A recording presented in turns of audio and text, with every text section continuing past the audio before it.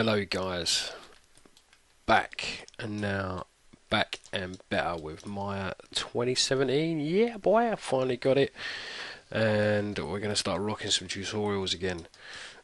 So I'm just going to go over some of my older tutorials where I think necessary, just to update to 2017. It's been a long time coming, but I'm all there, fully legit.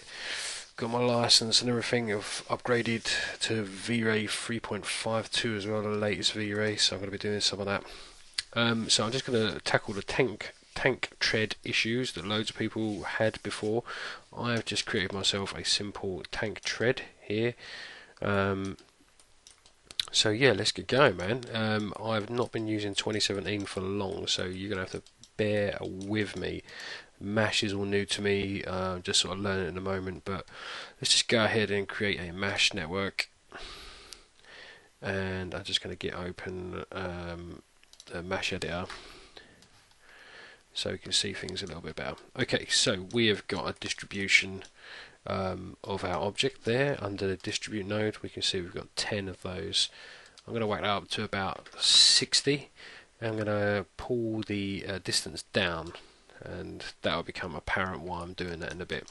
There are a couple of tutorials out there at the moment doing tank treads with Mash. I've got something to add to it, which just makes the tank tread look a little bit better, but also I felt a duty to kind of do this tutorial based on the fact that I did a tutorial for Maya 2013 a while back. Anyway, so let's get the outliner open as well. Okay, so first things first, let's just get in here into the Mash node, and we're going to just create ourselves a curve node. Okay, so with the input curve here, we're just going to go to our outliner, going to grab our middle curve. Let's just go back to the curve node there. Oh god, what one was the middle curve? The first one. Do you know what? I'm just going to call this middle. Save messing around, and let's just drag that into the input curve, and then we can see that that mesh is starting to represent that shape there. I'm just going to put the step size to 1, and now all of a sudden we've got our mesh going around the curve. I'm going to turn up. I don't know too much about this roll amount, but what I do know is that we'll stick it up to 1.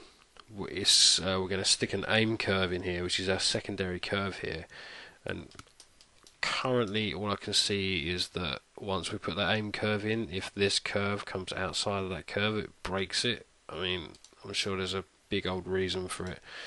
I'll have to look up on the documentation, but anyway, let's just drag that aim curve in there. I'm guessing it's just to do with like the aim, like there you go.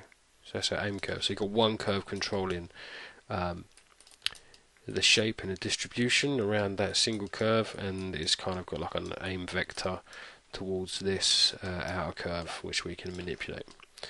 Right, so let's just go back into the curve and animation speed. I'm just going to turn that down a little bit. And what I think I'm going to do is, I think I'm going to parent that to that, because I'm going to be animating. Can I move that? Yeah, cool. So yeah, we'll just go back to frame 1. Oh, I've got some animation on it from earlier anyway, so let's undo that. Let's just go and have a look at the outliner, not the node editor. Go away, node editor. Outliner. So yeah, select the outside, select the inside, parent. So now that should go off with that. Okay, so yeah, basically the animation is on the curve straight away anyway, because we've got this animation speed here, which is all good in the hood. So if I rewind and play now, that's a little bit on the slow side. You're just going to have to eyeball this one, guys. Also, my animation on my curves has got a Bezier on it, so I'm just going to go into Window, Animation Editor, Graph Editor, open that up. Let's find our curve. Should be in there somewhere. Curve. Hello, curve.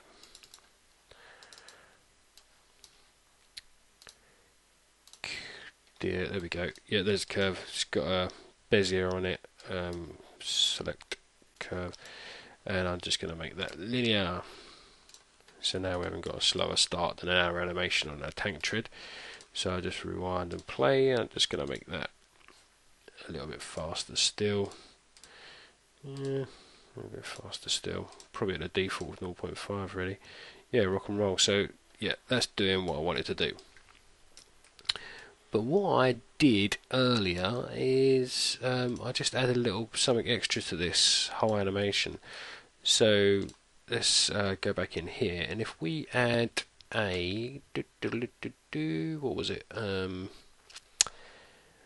man, come on.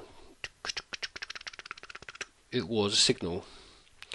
So if we add a signal node to it, add signal node, we can see that everything's starting to jump up and down and go crazy.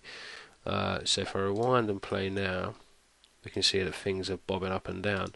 But it's quite nice. I noticed that you could just dial this down and just get a little bit of jiggle in there.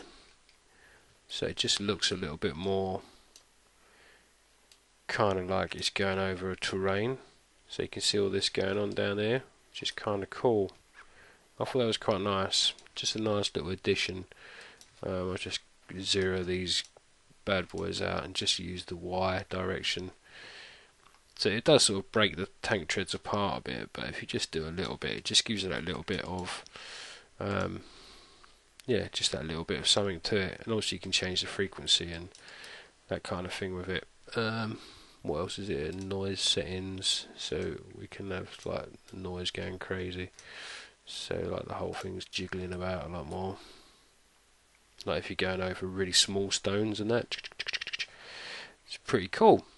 Yeah, so it's a quick one from me really. It was just a check-in, let you guys know that I'm all 2017'd up, and we're going to start smashing some super cool tutorials, you know.